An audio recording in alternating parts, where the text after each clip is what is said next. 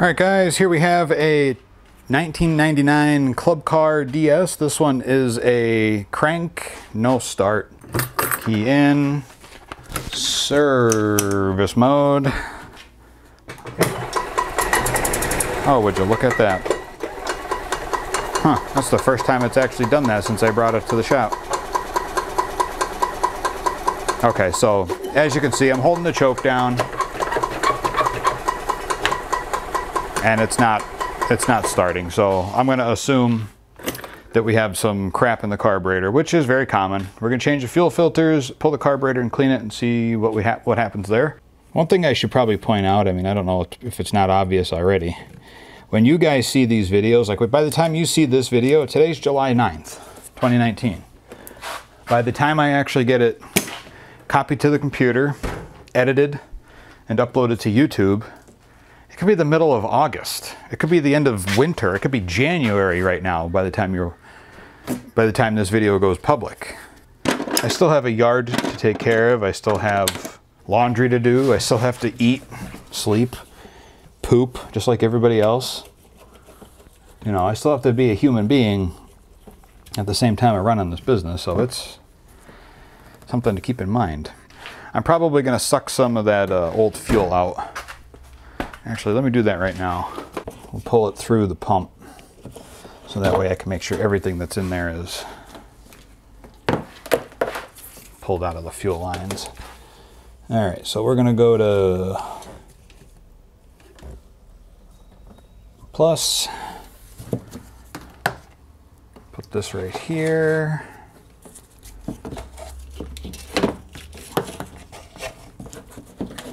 Try not to spill it all over the golf cart. I don't see any water. Everything looks good as far as that goes. I just want to pull some stuff through the system here. Okay, it's pulling. There it goes.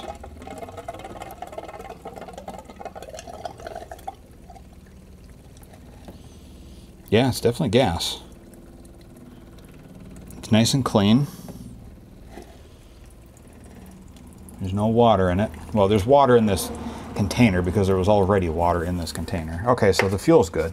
At least we know we don't have any water in our fuel here. That's a rare, a rare occurrence with these types of repairs. Okay, so what I'm going to do is disconnect this. I just think there's some trash in the carb. A lot of times there's a little bit of moisture that builds up in there because of the ethanol and the gasoline. And it sometimes happens over winter. And it's very common. I mean, it's really hard to eliminate that problem. It's always going to be there because of the ethanol and the fuel. Put this up here. We're going to shut the tank off so it can't dribble anymore.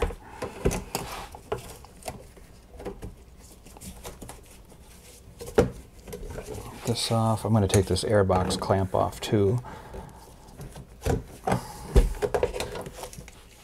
just to get it out of the way so it's much easier to work in here.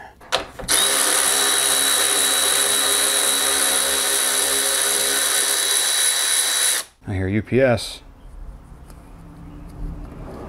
Yep, not coming here today.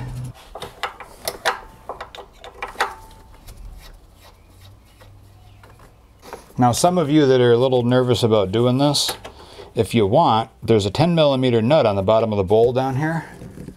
If you're able to get onto that and just remove the bowl instead of removing everything, if that's what you would rather do, that's not really the right way to do it, but it is an option for you. What is up with this thing? There we go. I don't really advise doing it half-ass ways, but if that's all you're comfortable doing, then go for it. Okay, let's drop this here. Oh, didn't break it loose enough. There we go. Oh yeah, I see water already coming out of it.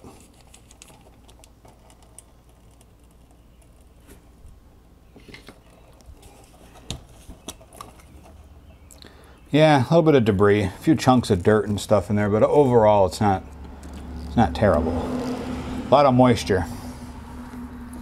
A lot of moisture.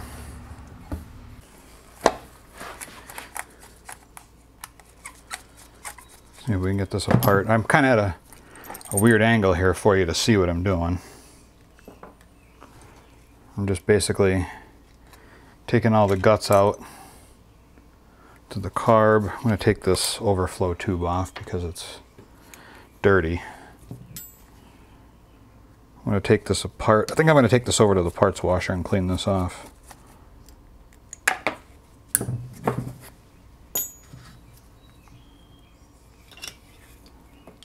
Let's see here.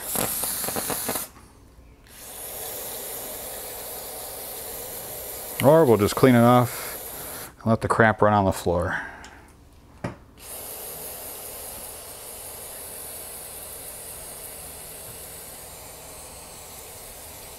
And we will do another quick rinse on it.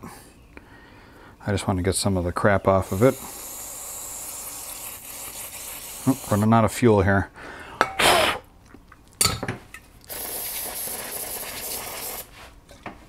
I wish I had some more exciting videos to show you other than carburetor cleanings and battery cage rebuilds. But it's all that's coming through the shop at the moment. Every year has its own thing that keeps happening to golf carts. Some years it's constantly carburetors. More lately it's been carburetors a lot. Let's just rinse this out real quick. Everything's good. Get the chunkies out. Now we can put the float back in. Some years it's solenoids, where solenoids are constantly going bad. This year's been kind of a mix of everything. Okay.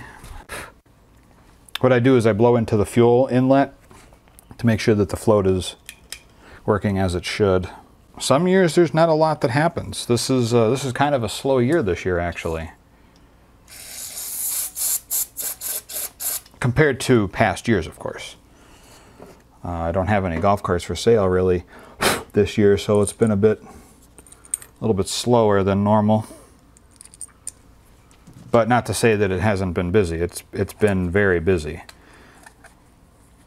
which is good. You know, I like being busy. I don't like sitting around doing nothing.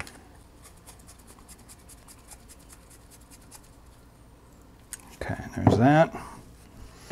Let's rinse the bowl out and then we can put that back on.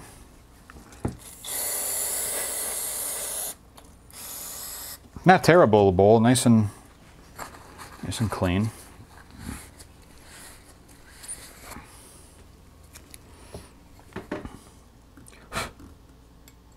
It's back on like that. Looks like somebody's marked the drain valve at some point.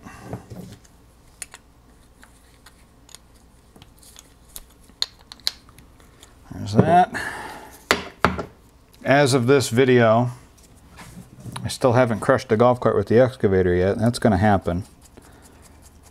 I have one over at storage right now that's going to be crushed.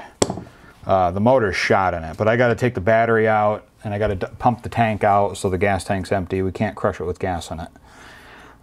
Make sure everything, all the fluids are out of it. Take the 2-cycle. It's an old 2-cycler, so it's not going to be very hard to destroy.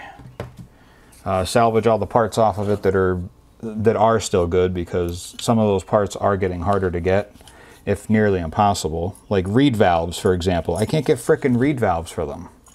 I have a couple of them that need reed valves. The assembly.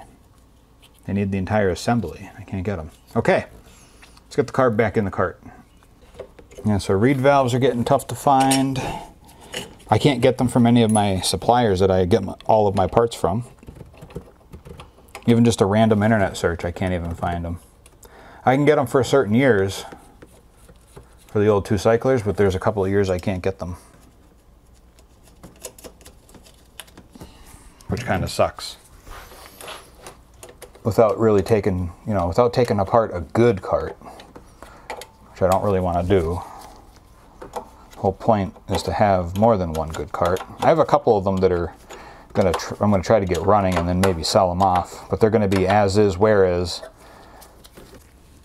What the hell is that? Somebody's got a boat. I don't know. Nobody coming here for me. Oop. Come on. Get in there. Get this stupid little clip in here.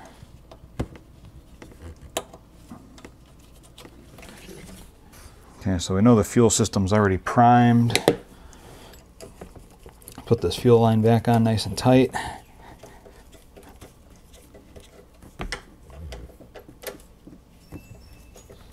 Okay, let's get this air box hose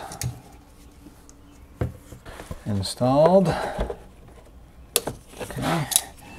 These things don't like to run very good with the air box disconnected, so we always put the hoses back on just to make sure we got proper running.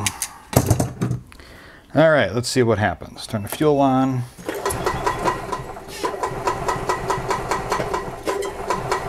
Governor's cranked way up. You can tell by how far that throttle's opening, and I'm just barely on the pedal. Look at that, no choke.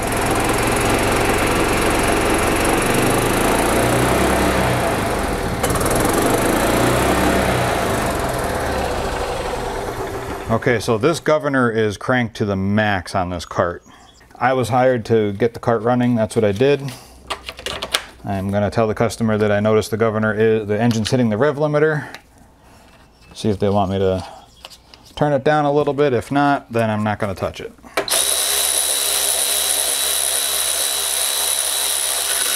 But as far as I'm concerned,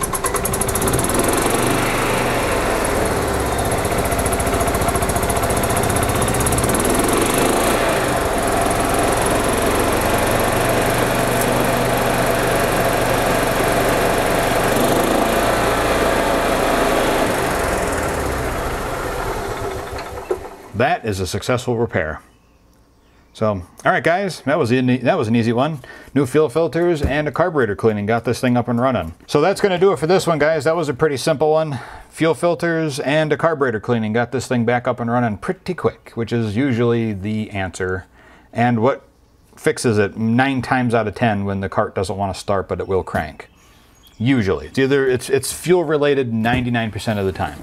So all right guys, I appreciate it as always. Thank you so much for watching. Be sure to like the video if you liked it, subscribe to my channel if you already haven't. Don't forget to ring the bell to be notified anytime I upload a video to the channel.